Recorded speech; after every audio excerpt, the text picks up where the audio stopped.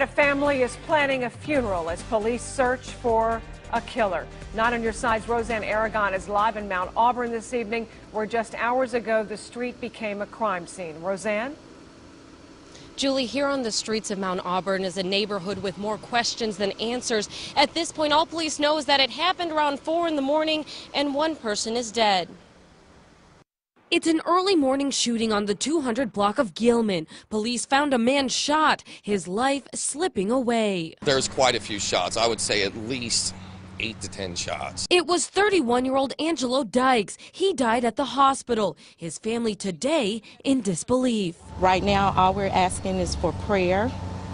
We're asking for privacy for our families. While police search for answers, this family is waiting, holding tight to the memories of their loved one. He was a good person. He was loyal. He was sweet. He was humble.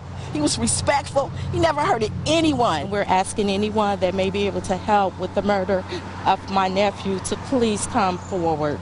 And they're not alone. Chris Curry woke up to the sound of gunfire right outside his window. It's aggravating because there's a lot of kids that live around here, and we don't want this stuff in our neighborhood. This family saying the community can rise above. This has happened too many times. People crying about their loved ones. We need the community to finally come together and say what's what. Now the family tells me he leaves behind a little girl, his daughter. We're reporting live in Mount Auburn. I'm Roseanne Aragon, 9 on Your Side.